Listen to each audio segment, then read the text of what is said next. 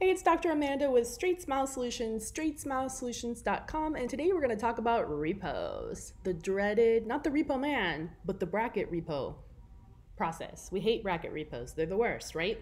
Why do we have bracket repositioning?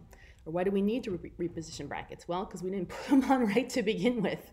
So it happens, like if you're direct bonding or freehanding, even happens to orthodontists.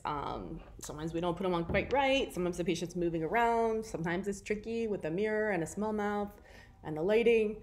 And sometimes our assistant bumps it when they light cure it. So it happens, right? Sometimes we move a tooth and when we're looking at it, we're like, I want to make this count go down a little bit more. But if you have to do bracket reposition, of course, I'm going to do my little soapbox here.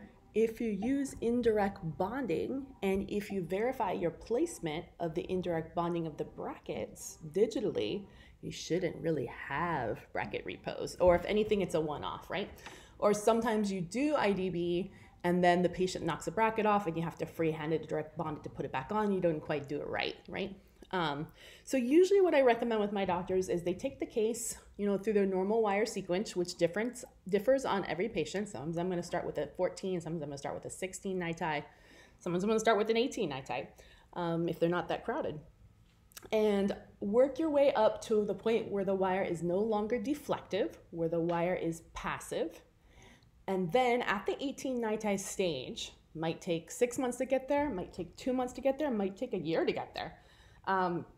At that stage, you stop. Once it's not deflected anymore, you pause. And I recommend to my doctors that I work with that they take some time to take a series of photos as well as a progress pano is strongly recommended, especially if you have some questions.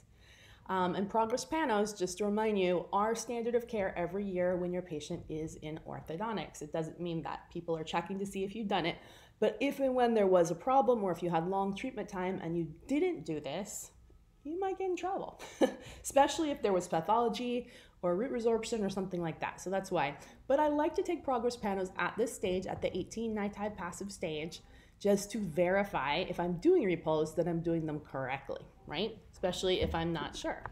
So let's talk about taking bracket repositioning photos. So this isn't quite right here, but bracket repositioning photos are a little bit similar to aligner check-in tracking photos in that it's not going to necessarily be like your initial series of photos, which is what I've got here, your upper, your lower, your right biting, your left writing, your front biting.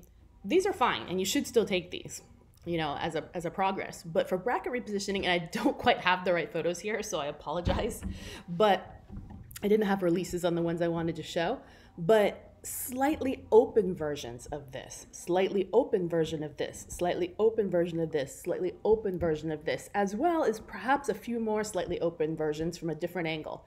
Like right here, aiming towards the canines, like almost a 45-degree angle. Right here, aiming towards the canines, 45-degree angle.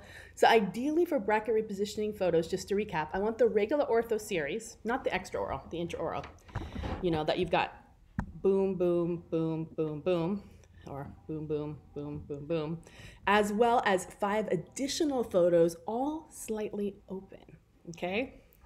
This one slightly open, this one slightly open, as well as 2 more aiming towards the canines coming in at a 45-degree angle.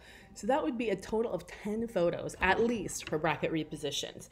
And you need to use retractors, and they can't be blurry, and they can't be dark, and they can't be foggy. We need the best, and they can't be thumbnails. They need to be high-resolution photos, because the way I do this with my doctors is I have them upload their bracket repositioning photos into our secure mail, which is a HIPAA-compliant way that we communicate. I blow them up super giant on one of my big screens, really, really big, and I get really picky looking at the brackets, and then I mark them up, and I give suggestions on how to move the bracket, like move it 10 degrees clockwise, approximately, I'm just estimating, move it 0.5 millimeter gingival. And that really helps doctors realize what they've done and what they can change and how they can improve their brackets. But anyways, remember that bracketing is not just a science, it's also an art. So the way I do it might be different from the way another orthodontist does it. And it's not that it's right or wrong, it's just different. So it's whatever works better in your hands, whatever you think looks good. All right, hopefully that was helpful. Thank you.